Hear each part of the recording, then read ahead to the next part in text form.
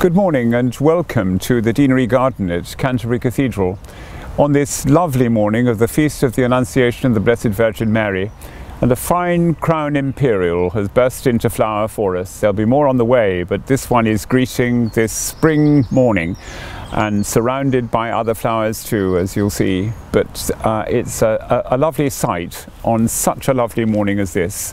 So be welcome wherever you are in the world, and bring your own prayers on this feast day when our service is very different from Passiontide. We have a little oasis, as we said last week with St. Joseph's Day, but here we are with this festival, and it's a year since we began these services in the garden. So it's a time to say thank you to all of you, the garden congregation, who not only are with us in these prayers, but surrounding us by your support and encouragement. And Fletcher and I would want to say thank you also to Nathan and Hannah of our communications department, who load Fletcher's films onto the website so that you can enjoy them too. So let's say our prayers on this particular day and give thanks for the vocation of the Blessed Virgin Mary, which is what this day is all about. Our Lord, O Lord, open our lips, and our mouths shall proclaim your praise. You laid the foundation of the earth, and the heavens are the work of your hands. Blessed are you, sovereign God, creator of heaven and earth.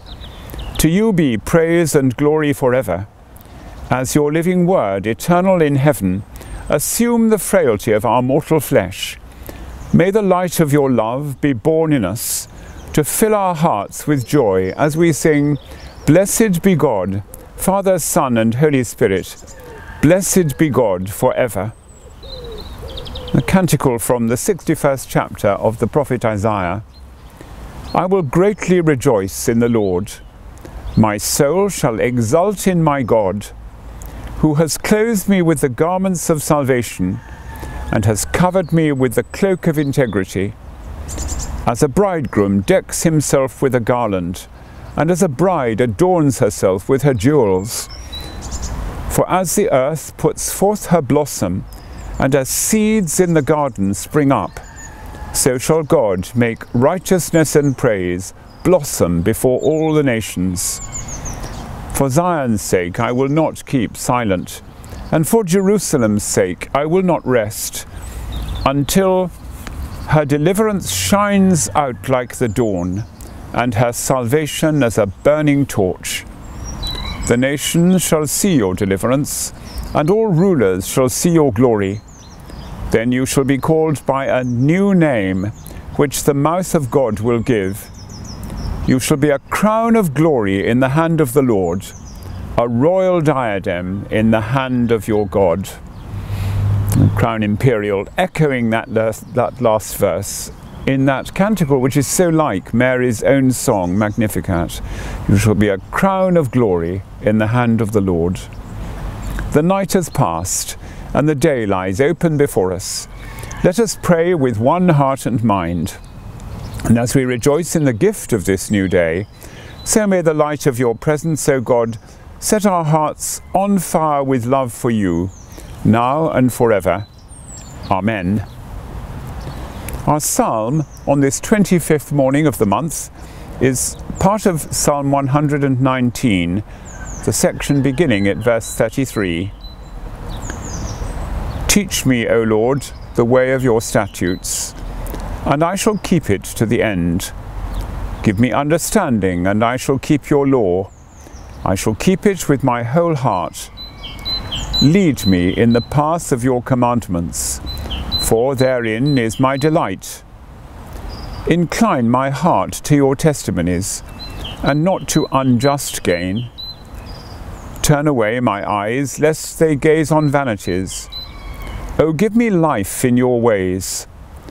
Confirm to your servant your promise, which stands for all who fear you. Turn away the reproach which I dread, because your judgments are good. Behold, I long for your commandments. In your righteousness, give me life. Not the Gospel of St. John this morning, for the Annunciation, of course, gets the story of the Annunciation. So we turn to St. Luke for that. St. Luke chapter 1, verse 26. In the 6th month, the angel Gabriel was sent from God to a city of Galilee named Nazareth, to a virgin betrothed to a man whose name was Joseph, of the house of David. And the virgin's name was Mary. And the angel came to her and said, "Greetings, O favoured one, the Lord is with you." But Mary was greatly troubled at the saying, and tried to discern what sort of greeting this might be. And the angel said to her, "Do not be afraid, Mary, for you have found favour with God. And behold, you will conceive and bear a son, and you shall call his name Jesus. He will be great, and will be called the Son of the Most High. And the Lord God will give to him the throne of his father David, and he will reign over the house of Jacob forever, and of his kingdom there will be no end." And Mary said to the angel, "How will this be, since I am a virgin?" And the angel answered her, "The Holy Ghost will come upon you, and the power of the Most High will overshadow you. Therefore the child to be born will be called Holy, the Son of God. And behold, your relative Elizabeth in her old age has also conceived a son, and this is the 6th month with her who was called barren. For nothing will be impossible with God." And Mary said, "Behold, I am the servant of the Lord. Let it be to me according to your word." And the angel departed from her.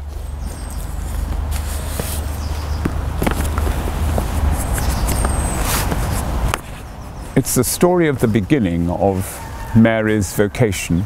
And as I said, this day is all about that. Austin Farrer, in his book that I was talking about the other day, Lord, I Believe, in looking at the first picture of the Holy Rosary, and that's the Annunciation, says, like a needle of fire piercing into Mary's very being, her heart and soul, Gabriel's message comes and the gift of the Spirit is given. It's like a seed which will then sprout, and that vocation will grow. But it can only grow because of Mary's willingness to receive the Lord's vocation to her. And that willingness is, of course, given in time-hallowed words. "Behold, the handmaid of the Lord, be it unto me according to thy word." Total obedience, but not total knowledge. For there is never total knowledge, even in our Lord's own vocation, as we've seen. A vocation unfolds gradually, challenging our humanity. There's a sentence which was given to me at a particularly hard time that I was having some years ago by a lovely elderly lady, the wife of a retired priest, and she sent a little message along saying, "The will of God will not lead you where the grace of God cannot keep you." Step by step in vocation. And Mary is the icon, the image of all that, the vocation unfolding. Luke is fond of the word pondering in his Gospel when he speaks of Mary. Mary kept all these things and pondered them in her heart.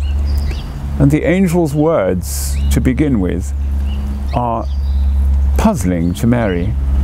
So she answers not in any way with a resistance, but with a question.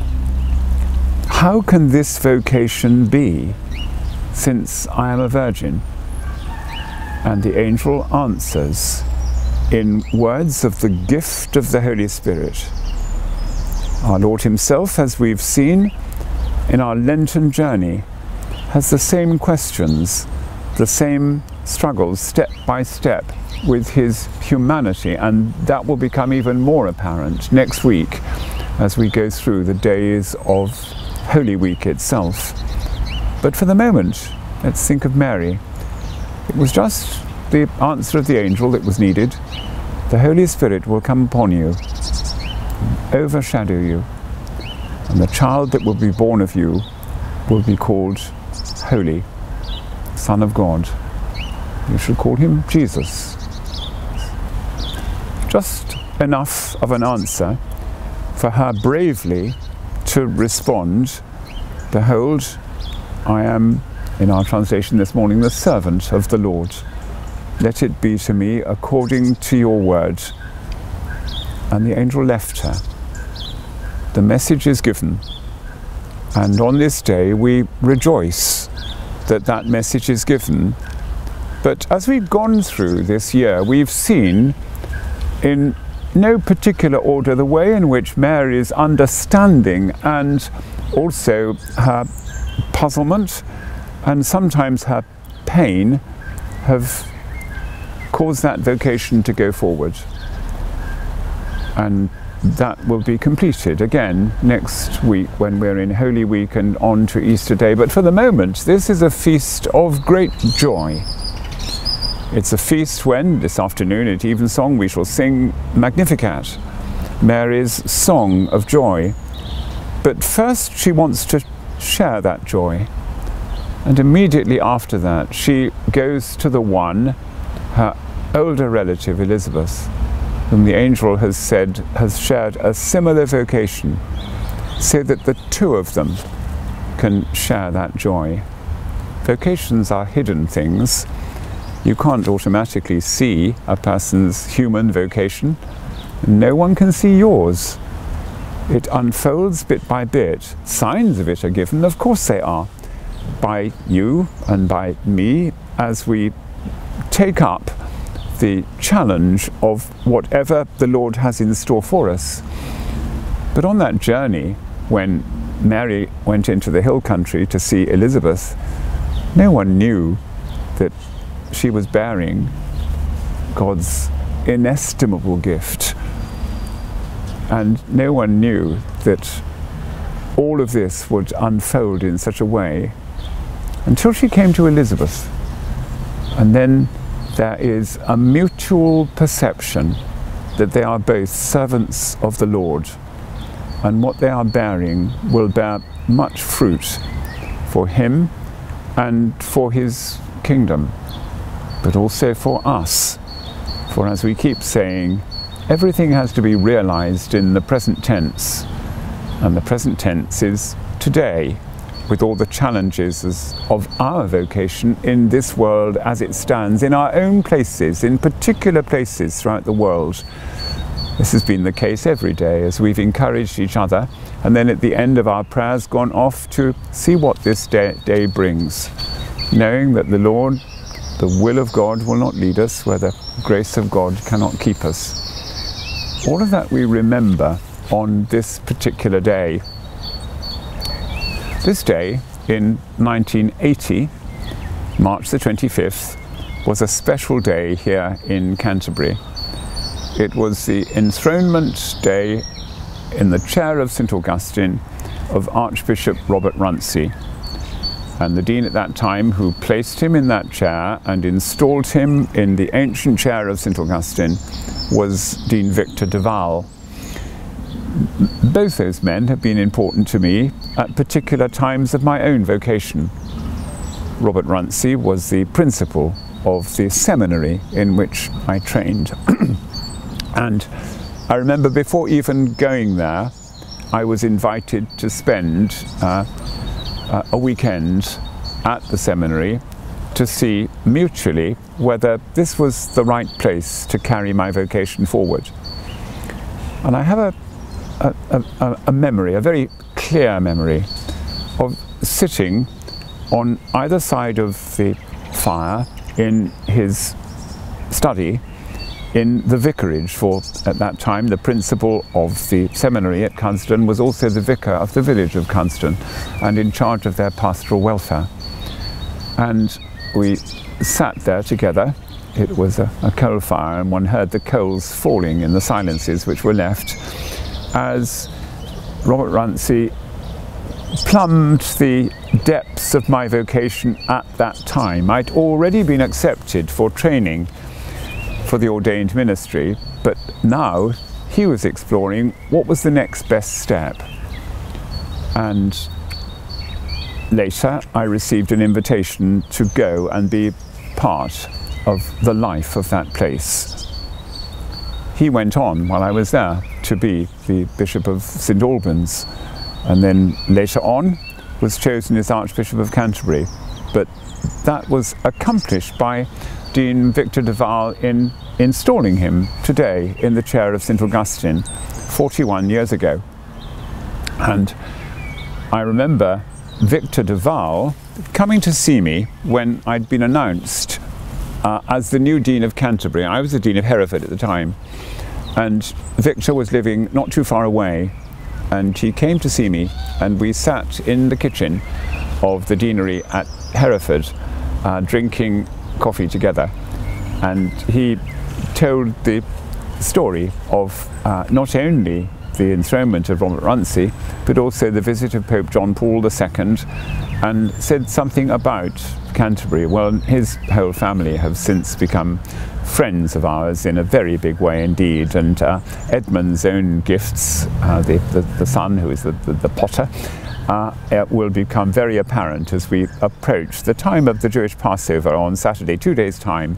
So we'll speak about that again. But I wanted this morning to give thanks for the life of Robert Runcie and his wife Linda, and to remember our friendship with James, his son, and Rebecca, and also to send a greeting out to Dean Victor de Waal and the whole de Waal family on this day of the Annunciation, because they will have remembered this day as a very special one in the life of Canterbury in 1980.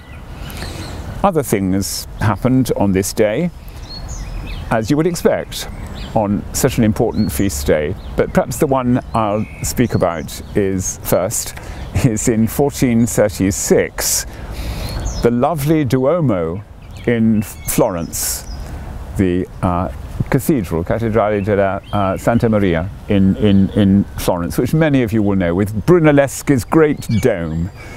That cathedral church, after many years of building, was consecrated on this feast of the Blessed Virgin Mary by Pope Eugene IV. And we give thanks for its life. It was one of the last places that we both visited last year before the lockdown earlier on in the month of February. And we give thanks for the worship of all cathedrals, but let's remember the Duomo in Florence today and the ministry of that place. And then on this day, just to think of March the 25th in ordinary ways, in 1199, King Richard the Lionheart, the great crusader, was wounded by a crossbow bolt which was to prove fatal to him. And he died on the 6th of April, but he is remembered mostly for the Crusades. He lived most of his crowned life in France. So much of France as we know it now belonged to England in those days, and his duchy of Aquitaine in southwest France was very much the place that he liked to be in at that time. So remember him and the way in which crowns change from one person to another. Richard generally is remembered with the courage of the Lionheart. His brother John, who took his place, is remembered not so well, and that's how things pass in the way crowns pass. But the crown imperial is a sign of a crown much more important on this day, of Mary's vocation to bear Jesus our Lord, whom we delight to call King of Kings and Lord of Lords. And then in 1807, the Slave Trade Act received royal assent, bringing an end to the slave trade across the British Empire as it then was. And in 1833, not only the trade, but slavery itself was abolished by the Slavery Abolition Act.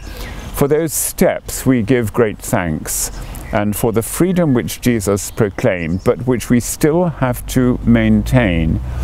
For slavery can happen in many, many different ways, as we know only too well in our society.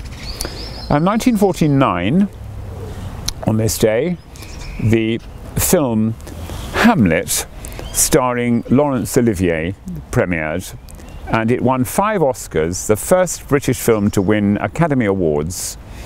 We remember Laurence Olivier and his acting, but also Shakespeare's great gift to us of the play Hamlet. We were thinking of Shakespeare in the Elizabethan age yesterday. And then lastly, another filmmaker, 1908, David Lean was born on the 25th of March.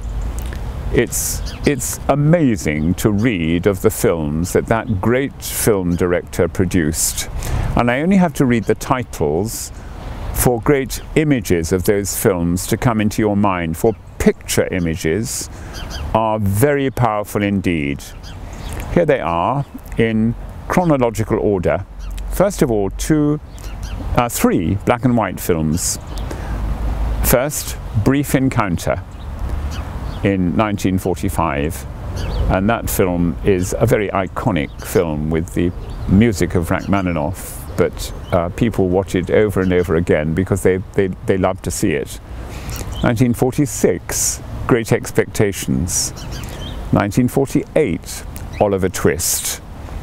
And then launching into colour, 1957, The Bridge on the River Kwai. 1962, Lawrence of Arabia, that huge cinemascope where there's the scene of the 2 camels of Lawrence and the one he's gone back to look for, racing together from both sides of the screen into the middle to meet. And so many scenes of that sort. Lean was responsible for, a pioneer in filming in that way. 1965, Dr. Zhivago, with all its snowscapes, but also the powerful story which it tells. 1984, A Passage to India. There are many more, of course. But the way in which images can capture stories and stamp their impression on them. And we've seen how in the Gospel of St. John, Jesus does just that with the great I am statements, giving us pictures which we will come back to, particularly in the 3 hours devotion, which we'll do together in the garden on Friday week, tomorrow week. So let's say our prayers on this particular morning and give thanks for the vocation of Mary, and give thanks for our own vocation and our journey through Lent. On this day, we're praying in the Anglican Communion for the Diocese of Bangor in the Church of Wales and the people there. And in this diocese, as we pray for Archbishop Justin and for Bishop Rose of Dover and Bishop Tim at Lambeth, today we're continuing to pray for the communities of the Romney and Tenterden area deanery and all who work as chaplains, formally and informally, within schools, uniformed organisations, residential care communities, community clubs, businesses, hospitals, health groups, prisons, police, armed services and sport. And the list again is of many who are helping both ordained and lay folk in that way as chaplains. So let's say our own prayers and give thanks for your own vocation and an opportunity to exercise it. We beseech you, O Lord, pour your grace into our hearts, that as we have known the incarnation of your Son, Jesus Christ, by the message of an angel, so by his cross and passion we may be brought to the glory of his resurrection, through Jesus Christ our Lord. Amen. Moment of silence now for our own prayers, but first we'll say together the Our Father in whichever language you like to say it. Our Father, who art in heaven, hallowed be thy name. Thy kingdom come, thy will be done, on earth as it is in heaven. Give us this day our daily bread, and forgive us our trespasses, as we forgive those who trespass against us. Lead us not into temptation, but deliver us from evil. For thine is the kingdom, the power and the glory, for ever and ever. Amen.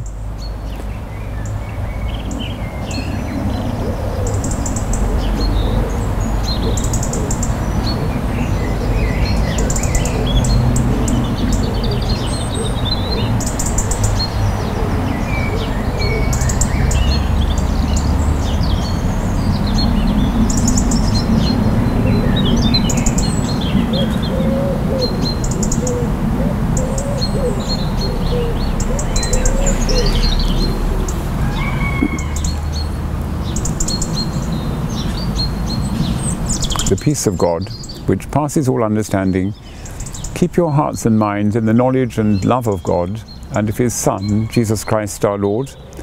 And the blessing of God Almighty, the Father, the Son, and the Holy Spirit be upon you, upon those whom you love, and those whom you would pray for, today and always. Amen.